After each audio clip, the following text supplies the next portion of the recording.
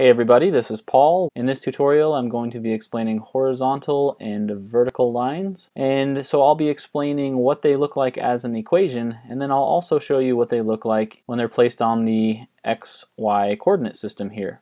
So a horizontal line is a line that goes from left to right. It has a slope of 0.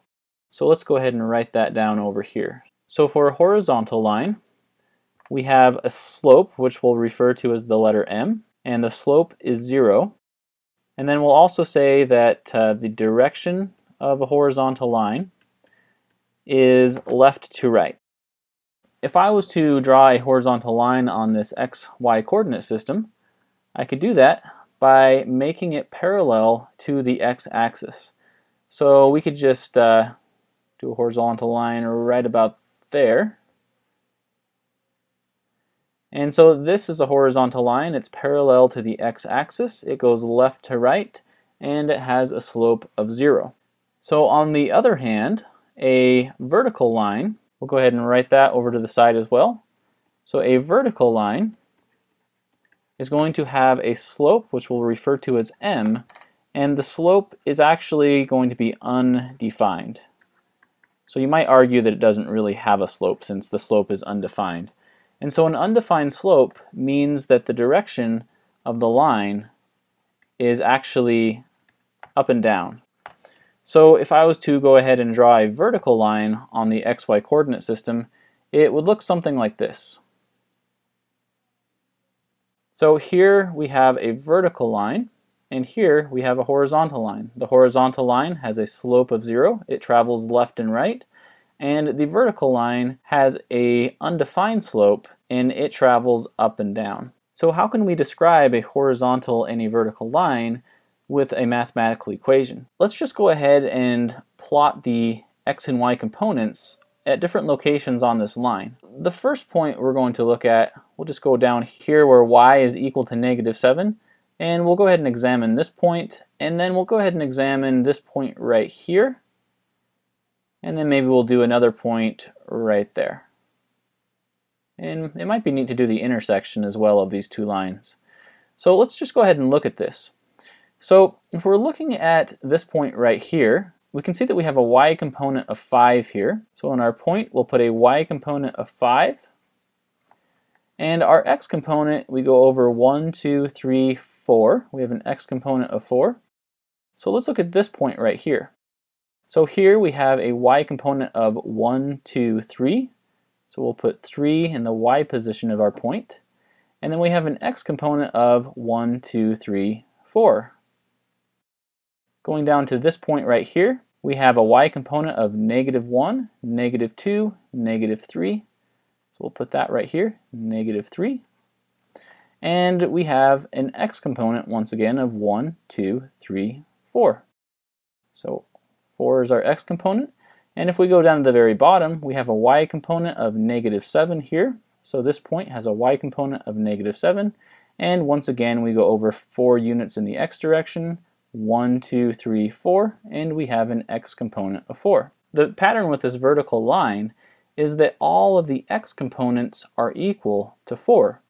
So it makes sense that we can describe this vertical line as x is equal to 4. So what happens when y equals 5? Well, when y equals 5, x equals 4. Well, what happens when y equals 3? When y equals 3, x equals 4. And as we go all the way up and down this vertical line, no matter what value we choose for y, we always get an x value of 4. So therefore, this vertical line can be described as x is equal to the number 4. Now, in general, we can say that a vertical line can take the form x is equal to some number a. So if, for example, a was equal to 7, we'll just put x is equal to 7. So x equals 7 would describe the line.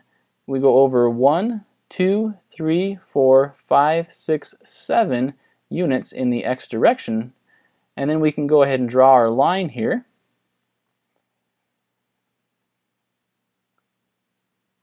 And so this vertical line here now that crosses the point x equals 7 is the line described by the equation x equals 7. So let's just go ahead and write that down real quick. So we have x is equal to 7. That describes this vertical line right here. And this vertical line right here is described by the equation x is equal to 4. So now let's take a look at this horizontal line right here. Let's go ahead and plot a few points for this line as well. So let's go ahead and just look right there. And then maybe we'll look right here.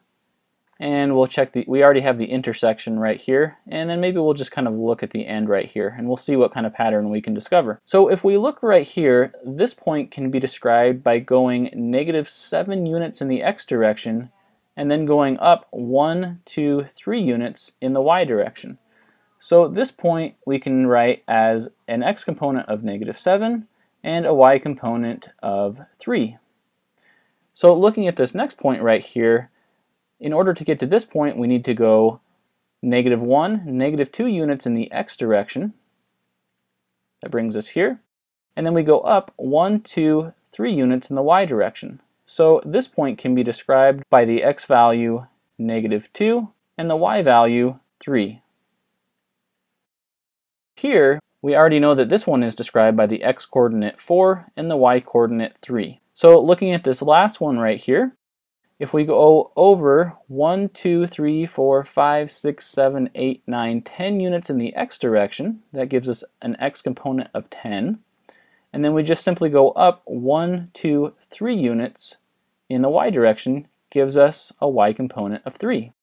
So now if we look at the pattern of the points that we've plotted on this horizontal line, we see that no matter what value x has, here we have -7, -2, 4, and 10 for our x values, but it doesn't matter what x values we have because this is a horizontal line. All of the corresponding y values are equal to the value 3. We have 3, 3, 3, and 3 for all of our y values. So because of this, we can go ahead and describe the horizontal line that I've drawn here by the equation y is equal to 3. Because it doesn't matter what values x are, y is always going to be 3. So in general, we can write the equation for a horizontal line as y is equal to some number a. So for example, if I said that y is equal to, and then I chose my a to be the number -5, then that would represent the horizontal line that passes through the y component of -5.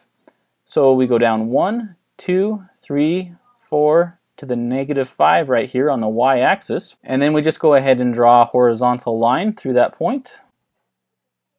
This horizontal line can be represented by the equation y is equal to -5. And so by the same type of reasoning, the first horizontal line that I have above here can be represented by the equation y is equal to 3. So all vertical lines in the xy coordinate system can be represented by x is equal to some number a. On the xy coordinate system, a horizontal line can be represented by the equation y equals a. So in a nutshell, a vertical line takes the form x equals some number, and that number is the location where the vertical line crosses the x-axis. And for a horizontal line, it takes the form y is equal to some number, and that number is the location where the horizontal line crosses the y-axis. So anyway, I hope that helps explain horizontal and vertical lines. Stay tuned for the next lesson in the Intermediate Algebra playlist. You guys have an excellent day. Thanks for watching, and if you haven't already, don't forget to subscribe.